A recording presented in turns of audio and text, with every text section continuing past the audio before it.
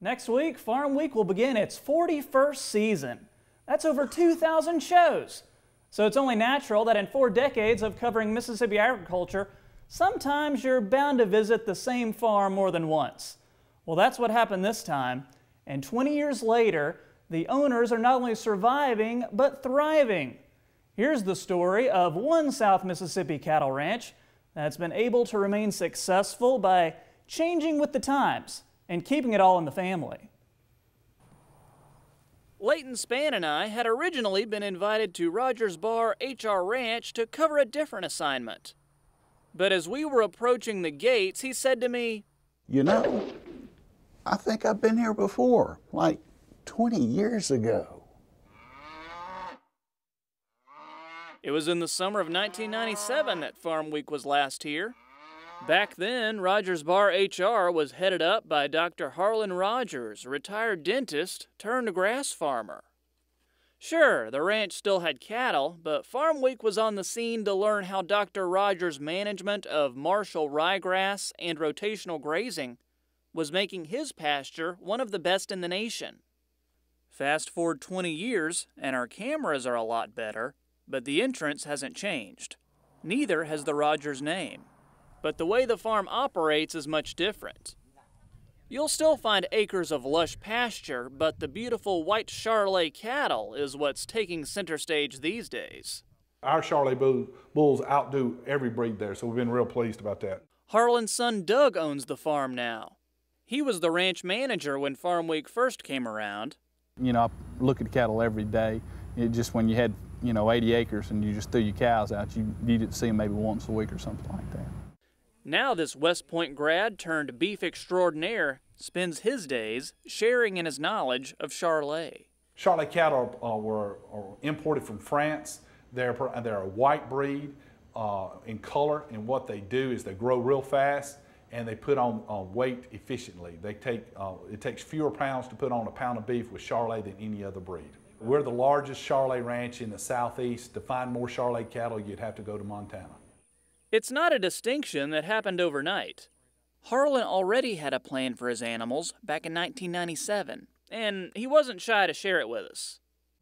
It's no secret I've been wanting the best purebred Charolais herd in the United States, and probably thus the world, and we're well on our way to that objective, and we intend to reach it. And we've had the top bulls off there for the years. The wall outside Doug's office is proof he's been honoring his late father's wishes.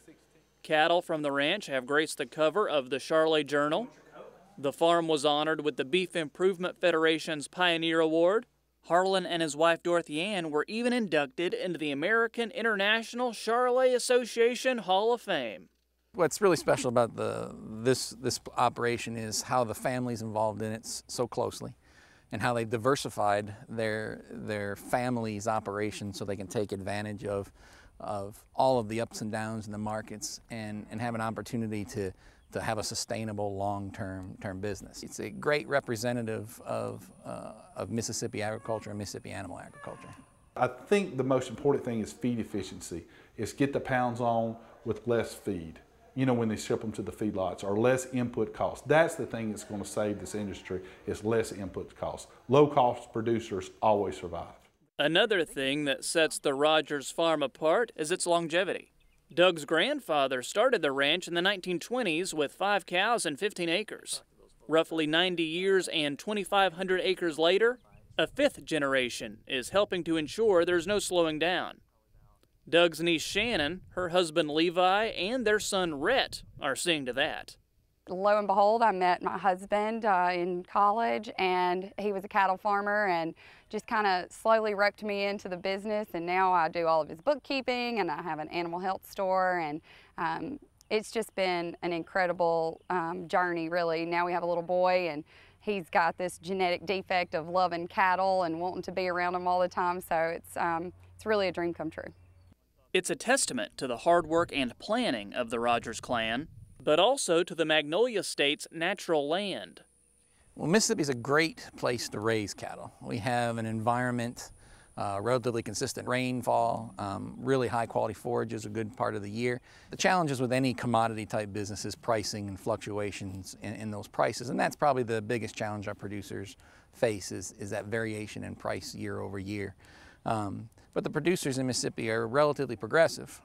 They use modern technologies, modern techniques, modern genetics, and produce a very high quality animal. So I think the future of beef production in Mississippi is very bright. Doug and his family are grabbing the proverbial bull by the horns to take on the challenge. And at this rate, in another 20 years, Farmweek will be back again. But if Doug has anything to say about it, we won't be here doing another grass story. After all, it's his least favorite part of the cattle industry. Because it's labor intense and it's machinery intense. I don't particularly like machinery. The least amount of equipment you can own, the better off you are. From Collins, Mississippi, I'm Troy Moling. 20 years ago, can you believe it? And I was there for both of them. You sure were. Thanks for your help with that story. And get this, if you want to see the original story from 1997, we've posted that on the Farmweek Facebook page.